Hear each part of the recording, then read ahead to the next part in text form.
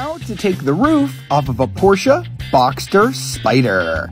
Instead of having a power retractable roof like a normal Boxster, the Boxster Spyder has this manual roof that saves weight. But as you can see, it's a little bit of a hassle to put it down.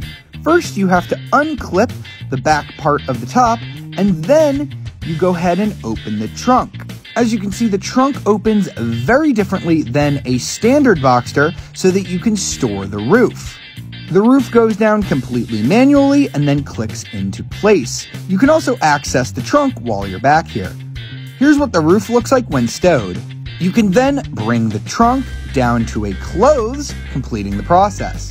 That's definitely a hassle, but there's a reason why the Boxster Spyder is the most high-performance version of the Boxster nameplate.